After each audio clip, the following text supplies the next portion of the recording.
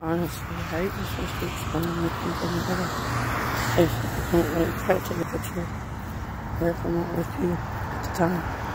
Like, I have to explain why it's that moment to walk through muddy water, which is muddy, rain. But it's almost like playing outside. You can say it's like being immature and stepping in the ring of pools. It's very nice to talk nice about a bad situation. And, like, that's what it felt like. The hard part is trying to sugarcoat everything.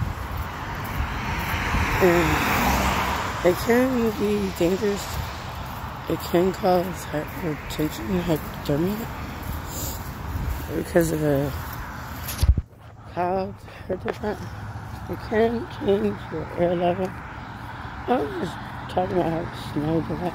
And sometimes, like, it snowed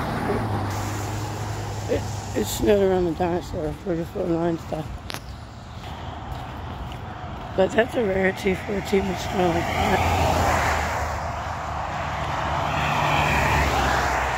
But who really knows how to walk mud and rain and water and such? How many people do? I guess they have to learn how to. Or you could say it's like going to the playground, using Earth as your playground. Maybe different.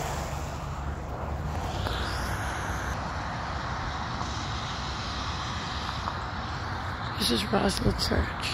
God bless.